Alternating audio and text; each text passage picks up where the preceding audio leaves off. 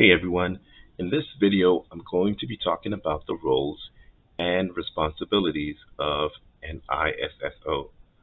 That stands for Information System Security Officer. This is part one, and stay tuned for the other part. Alright, check it out.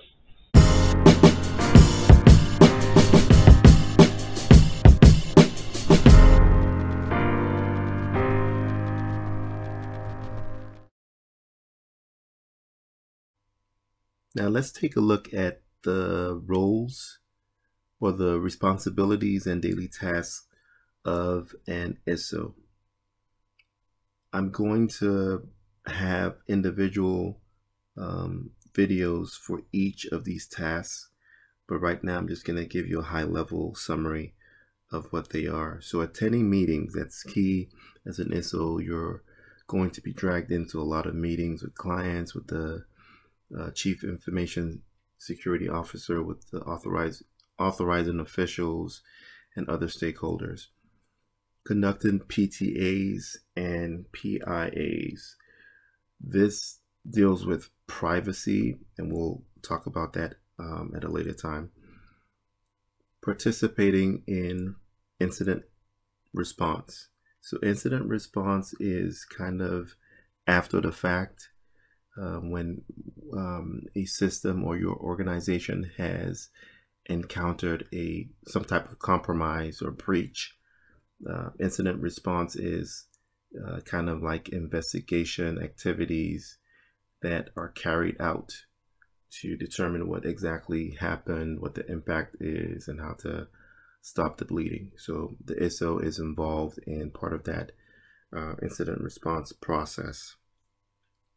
Reviewing, developing contingency plan. So think of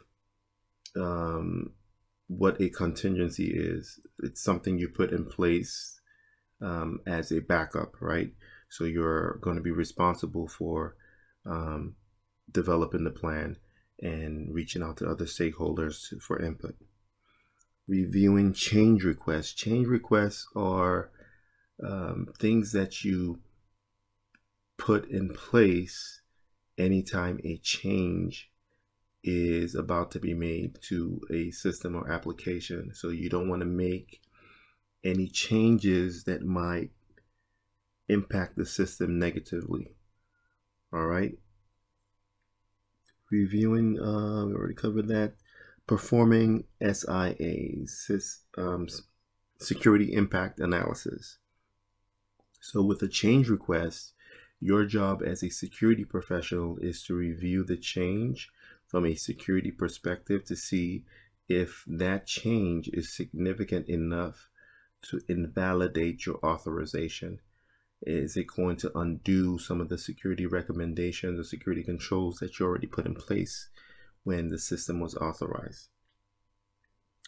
Developing ISAs. ISAs are interconnection security agreements. So if system A is going to be connecting with system B, what security protections are in place? What security agreements and arrangements do you have between system A, the department in system A, and the department in system B? MOU, MOA, those are memorandum of understanding, memorandum of agreement. It's kind of similar to ISA, just having something documented of your rules of engagement. This is what we agree to when dealing with XYZ. POAM management. POAM stands for Plan of Action and Milestone. So anytime a system has been assessed and there are a list of findings, you have to put in a plan in place to fix those findings. So that's what a POAM pretty much is, a way of tracking your progress on how to fix or remediate those findings. Preparing Ato packages. An ATO is an authority to operate. Before you install something, before something goes live, before you put something out on the network, it has to be assessed and authorized by an authorizing official. So the package is basically the memos, documentation, and other artifacts that go together when you present the system application to be authorized. Selecting security controls. Security controls are things that you put in place, measures that you put in place to reduce the impact of a risk.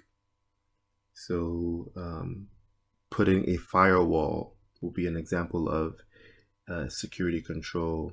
Having passwords or RSA tokens would be an example of a security control. Tailoring controls.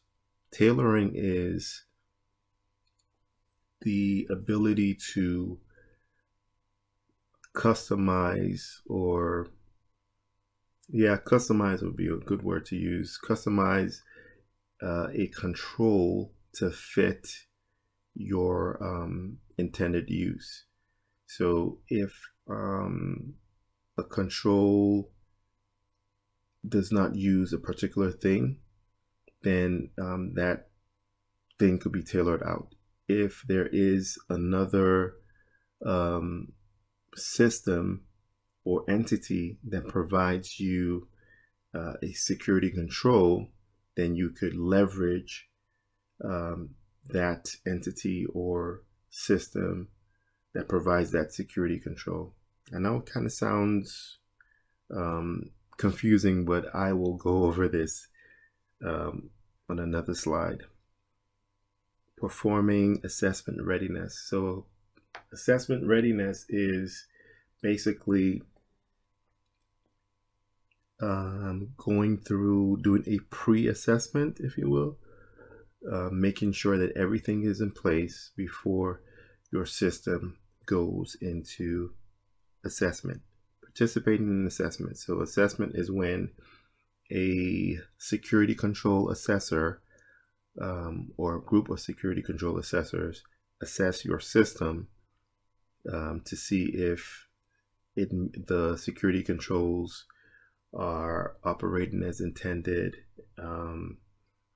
producing the desired results, and they go through a process of testing, examining, and interviewing people associated with the system to make sure that it's okay before it could be authorized. Reviewing SARs. An SAR stands for Security Assessment Report. This is the report that is generated after an assessment.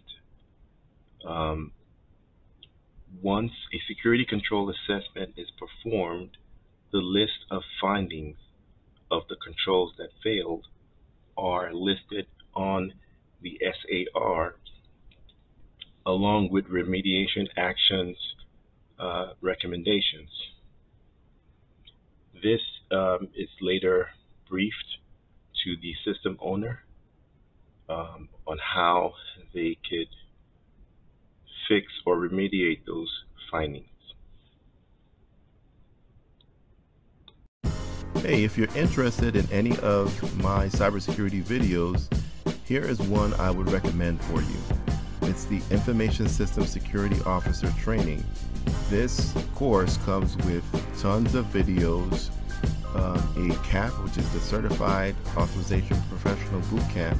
It comes with quizzes, comes with a certificate of completion, resume template, ebook, monthly live Q&A sessions, the ability to ask questions as well and get a response back in 48 hours. Also has interview prep and job prep. So this is a power-packed course. For more information, visit www.cyberfirstacademy.com. Thanks. Don't forget to subscribe and like. We're also on IG at CyberFirst Solutions. Thank you.